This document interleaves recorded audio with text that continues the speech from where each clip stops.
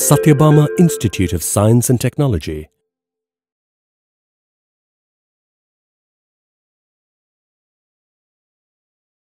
Hello everyone. Myself Dr. Anna Devi, Associate Professor, Department of ECE, Satyabama Institute of Science and Technology, deemed to be University, Chennai. Today we are going to discuss about an important topic, analog integrated circuits. Get started. So first let us know what is integrated circuits or ICs.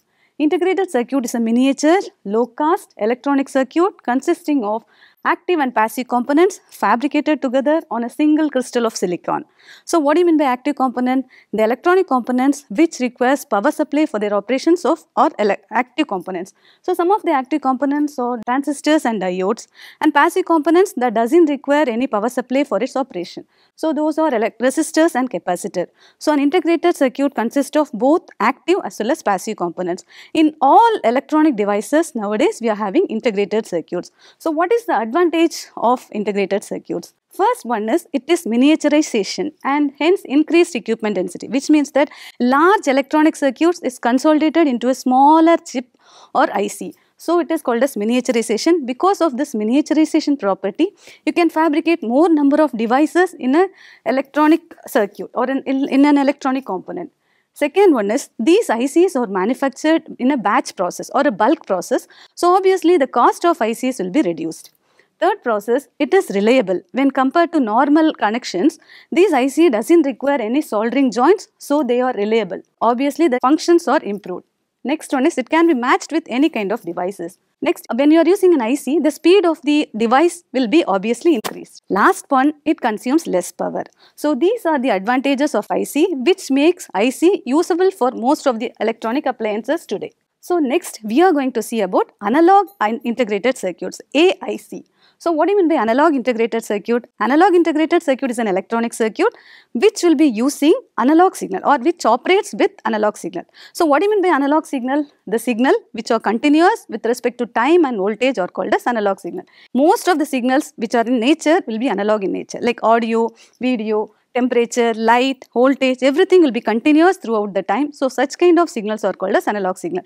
So our analog integrated circuits uses this or works with this analog signals. So this analog signals are used today in various fields such as audio, video, instrumentation engineering, medical electronics. So many applications are there for this analog integrated circuit. Important analog integrated circuit is operational amplifier. We will be discussing about that today. So this is our analog integrated circuits or operational amplifier. We simply call analog integrated circuit as operational amplifier. It comes in an IC form. IC number is IC741. So it is an integrated circuit that uses external power supply or external voltage to amplify the signal with high gain power. Normally we know what is an amplifier. Amplifier amplifies the signal or it increases the strength of the signal, right? But why do we call it as an operational amplifier? In addition to amplification, this operational amplifier performs some mathematical operations also. What are the mathematical operations it will be performing? It performs addition, subtraction, integration, differentiation, so many applications it will be performing. This is the pin diagram of our operational amplifier. So normally it will be available in 8 pins, okay. So pin number 2 and pin number 3 are the input pins. So it has 2 input and 1 output because it will be performing mathematical operations. So for any mathematical operation we need at least 2 inputs, right? So we have 2 inputs, inverting input and non-inverting input. Pin number 1 and pin number 5 will be offset null, and pin number 2 and 3, pin number 2 is inverting input, pin number 3 is called as non-inverting input, and pin number 6 is the output, right? So we need to give power supply to this integrated circuit. So what are the pin numbers for power supply? Pin number 4 and pin number 7. Pin number 7 is positive power supply, pin number 4 is negative power supply, and 8th pin is no connection. Okay, so this is the pin diagram of our operational amplifier. Now next one is power supply. Regarding power supply, so it has 2 inputs, minus and plus. Negative is inverting input, positive is non-inverting input, and it needs to be given plus VCC and minus VCC. The range of power supply varies between 5 voltage to 22 voltage. Generally we will be using 15 voltage, right? So plus 15 will be given to the 7th pin and minus 15 should be given to the negative or 4th pin. Okay, so lot of companies are manufacturing this operational amplifier or IC741. Some of the major manufacturers are National Semiconductor, Motorola, RCA, Texas Instrument, Signetics. So now we should know about the characteristics of operational amplifier. In general, by default, there are some basic ideal operational amplifier characteristics. So these are the 5 important characteristics of op-amp. What are they? Open loop gain is equal to infinity, that is without feedback the gain is called as open loop gain. The open loop gain A0L will be equal to infinity, and operational amplifier has high input impedance, the input impedance is infinity, and it has low output impedance which will be equal to 0, and bandwidth is infinity. Apart from that, it has 0 offset voltage, that is if you are not giving any input voltage, your output voltage will be 0, that is if when V1 is equal to V2 is equal to 0, Vout also will be equal to 0. Okay. In addition to that, there will be 3 other characteristics also there. The first one is an ideal op-amp draws no input current at both the input terminals, that is it does not take the input current from the input source. Next one is the difference between the inverting and non-inverting terminal will be equal to 0, that is Vd is equal to V1 minus V2. V1, V2 are the inputs given to the inverting terminal and the non-inverting terminal. The difference between that will be equal to 0. Third one is the output voltage is independent of the current drawn from the output. Because R0 is equal to 0, thus the output can drive an infinite number of other devices. So these are the characteristics of operational amplifier. When we are sure about the characteristics of operational amplifier, then only we can move on to the applications of operational amplifier. So today we will be discussing about 3 important applications like inverting amplifier, non-inverting amplifier and differential amplifier. So first one, let us know about inverting amplifier. An important and most widely used operational amplifier is inverting amplifier. As we just now discussed, it has 2 terminals, negative and positive terminal. Negative terminal is called as inverting terminal. If you are giving input to the negative terminal, it is called as inverting amplifier. It performs inversion of the signal, it amplifies the signal as well as it inverts the phase, right. So I am giving the input to the inverting terminal and a feedback is given to make it as a closed loop. So input is given via a resistor R1, the feedback resistor is RF. You can connect a load resistance also. At the same time you should connect ground the non-inverting terminal. So for an inverting terminal, input is given only to the inverting terminal and non-inverting terminal is grounded. Okay. So this circuit, let us see what is the gain of this inverting amplifier. So this is the analysis of inverting amplifier. So first let us know what is I1. I1 is the nothing but the current which is flowing through the resistor R1. The current I1 through R1 is given by V1 by or input voltage Vi by R1, right.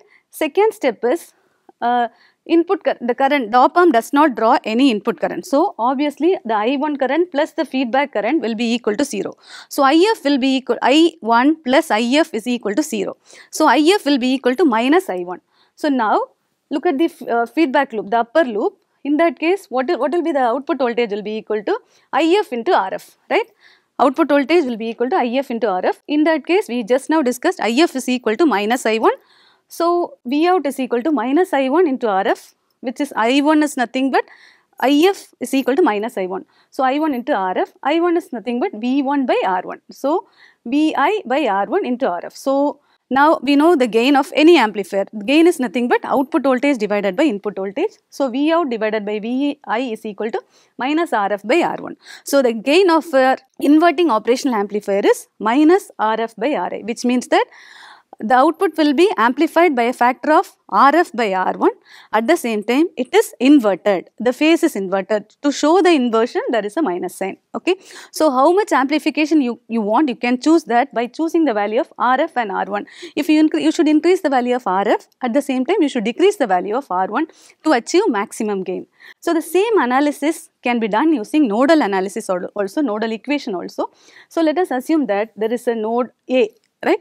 Node A, at node A, Va minus Vi divided by R1 plus Va minus that side is V0 divided by RF is equal to 0. So that is the nodal equation at node A. In this case, the nodal voltage Va will be equal to 0. Why? We know that the differential voltage will be equal to 0. Vd is equal to 0. That is the ideal characteristics of op-amp. And since the voltage in the non-inverting terminal will be 0, so the same voltage will be applied in the inverting terminal. So since this is 0, that also will be equal to 0. So Va will be equal to 0, which means that minus Vi by R1 plus V0 by RF is equal to 0. So in that case, if you find the gain, it will be equal to minus RF by R1. So the same gain. So the gain of the inverting amplifier will be minus RF by R1. So now this is the waveform of our inverting amplifier. So we are giving an input voltage, okay. The output voltage will be amplified by a factor of 2 because your gain here is 2. At the same time, the phase is inverted, which means that when you have the positive phase in your input, the output will be negative. So output will be inverted as well as it will be amplified. Next type of amplifier is non-inverting amplifier. This is the circuit diagram of non-inverting amplifier. In this amplifier, we should give the input to the non-inverting terminal, that is plus terminal we should give. At the time, you should ground the inverting terminal. So grounding directly, we cannot ground the inverting terminal because there will be a feedback loop. So there will be some voltage associated with that. Directly we cannot ground. So we should ground that with the help of R1 resistor. So now if you see here, you are giving input to the non-inverting terminal. So only this amplifier is called as non-inverting amplifier. So now let us analyze about this non-inverting amplifier.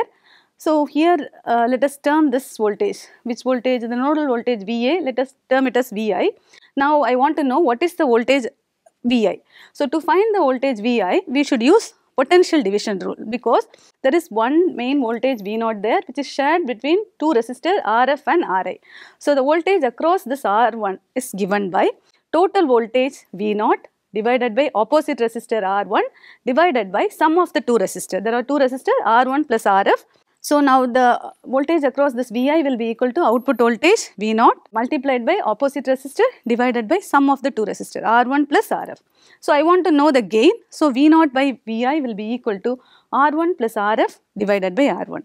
So it's nothing but 1 plus RF by R1. This is the gain of your non-inverting amplifier.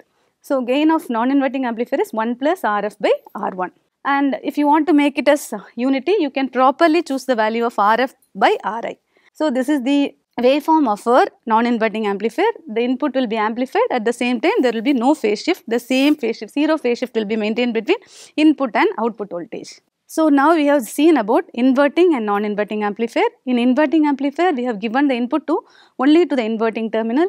In the non-inverting amplifier, we have given the input only to the non-inverting terminal. Now what will happen if both the inputs are given at the same time? So if both the inputs are given at the same time, the amplifier performs a subtraction operation, which means that, look at the circuit, this is the circuit of a differential amplifier in which two inputs are given parallelly at the same time. So here the inverting terminal is given V2 and the non-inverting terminal you are giving a voltage called V1 and there will be a feedback, input voltage, input resistance will be there. Here you have a ground resistor, right. So now let us analyze this circuit. So if you are giving both the inputs at the same time, the operational amplifier receives the two input, subtracts or find the difference between the two signals, amplify the difference and it will be giving. So it's a type of subtractor. You can call this differential amplifier also as a subtractor circuit. So differential amplifier is a type of subtractor.